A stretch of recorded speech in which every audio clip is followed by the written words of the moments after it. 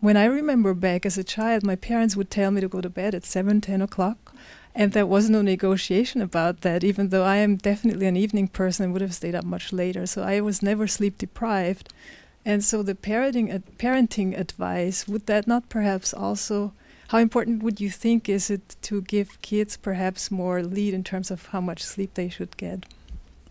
That's a tough one when you ask about parenting advice, being a parent myself. But I think you recognize that there are two things that you've observed. One is that across the population, there are owls and larks.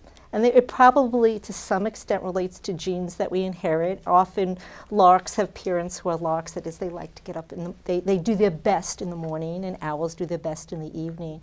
But on top of that, across childhood development, as I alluded to before, as children go through puberty, they really become owls, at least as hormones are changing, and then you'll recognize that they will have problems really getting to sleep at an early time, and in some children it's especially difficult. And I think those are the children, to some extent, you need to allow to some extent to go to bed a little later and give them the opportunity to sleep later in the morning.